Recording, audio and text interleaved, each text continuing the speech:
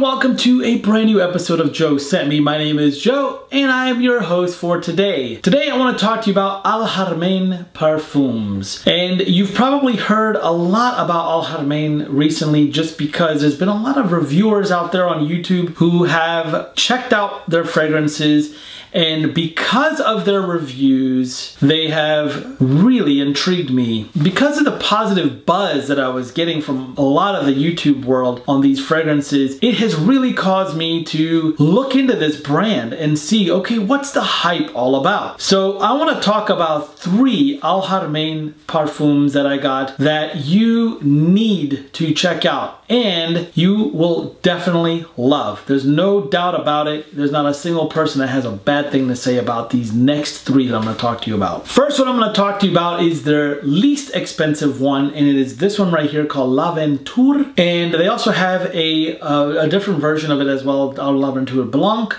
as well. I have the original L'Aventure. This is a really nice bottle. In fact, the first review that I saw, in fact, all 3 of these were thanks to a reviewer that I love watching his reviews because they're very animated, they're very exciting, they're fun to watch, and you probably don't want to watch them around your kids, but it's still really fun to watch. Cubano. So you've got to check out his video. I'm gonna include links to his reviews on all 3 of these, and yes, they are kind of naughty, so just be on the lookout. Parental guidance is suggested. Yes, there's language in the video, but I will tell you, he is by far the most animated, the most exciting reviewer to watch online right now.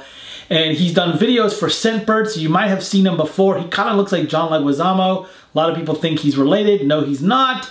But he's just a super cool guy. He loves perfumes just like all of us, and he really does a great review on these fragrances. So all 3 of these fragrances are thanks to him. He has sold me on every single one of them because of that. So first one on the list here is L'Aventure by Haramain. And this one right here is a really nice cube looking bottle. It is reflection right here all over. It's very reflective, so you can kind of see everything on there. It's got a nice top that's rubberized, but it clicks into place. And this scent right here, some people have referred to this as an Aventus clone.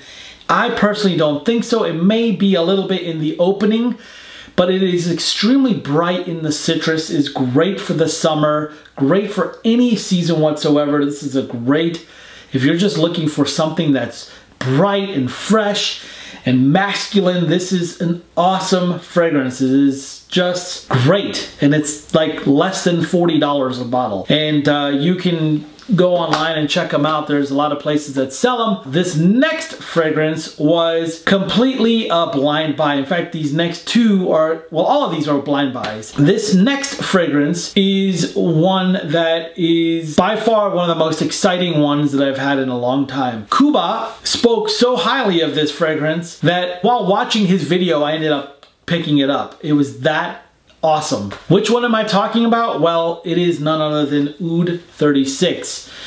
Now, this fragrance right here is probably one of the nicest presentations I've ever seen in a fragrance. Both this Oudh 36 and the Oudh 36 Nuit, both of them come in the same box. And yes, that is the other one, so I'm going to show you that in a minute here. Both fragrances retail for $250. However, you can find them for probably about $100 or less if you do your research online. The casing looks just like this. When you pull the flap, it opens up like this and reveals where the perfume is seated down in the bottom there.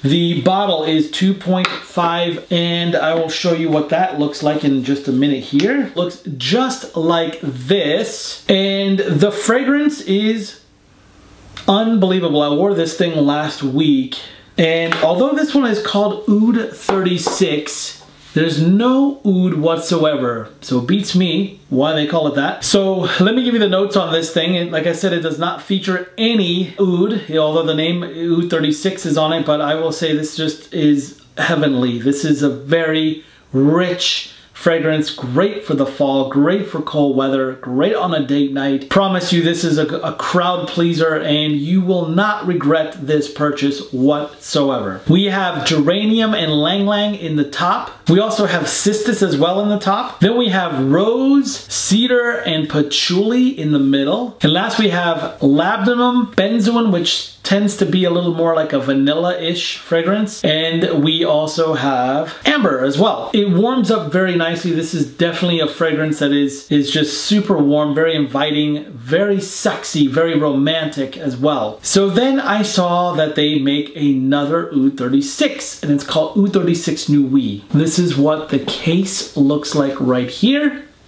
Same as the other one. In fact, I'm gonna hold them both up together so that you can see. The Oud 36 Nuit is a darker looking box, and then the regular Oud 36 is this right here. Now, Oud 36 Nuit is very different than Oud 36. This one, the star of the show, is actually Oud, and it deserves a name, you know, because the Oud is definitely the star of this show. In fact, it is what I'm wearing today right now. It's a beautiful Oud. It is unisex as well. It totally smells like an expensive Oud, like you spent a lot of money on a high quality Oud. Yet this thing goes for $88 on some sites. So it's just hard to believe that it's only 88 bucks, but yet it smells like $1,000 Oud. I'm not kidding. It's very, very high quality. The notes in this are geranium, cardamom, and cedar at the top. In the middle, we got rose, saffron, and oud. And the rose and the saffron combined with the oud make for a very, very nice warm oud. And in the base we have sandalwood, musk, and labdanum.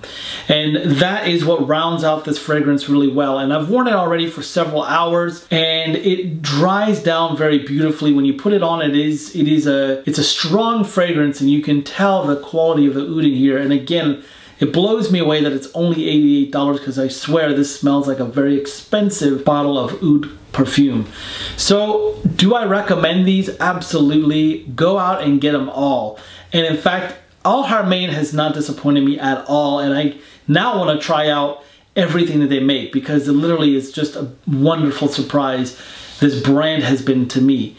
So let me know what you think. If you've worn any of these, if you haven't, what you're looking to try, leave a comment below and then let me know what you'd like to see in the future. Also, if you like this video, give it a thumbs up. And don't forget to share with your friends this video, pass it along, show people. If you've never heard of Haramain and you want them to know about it, pass this video along to them. And don't forget to subscribe. Thanks again and have a great day.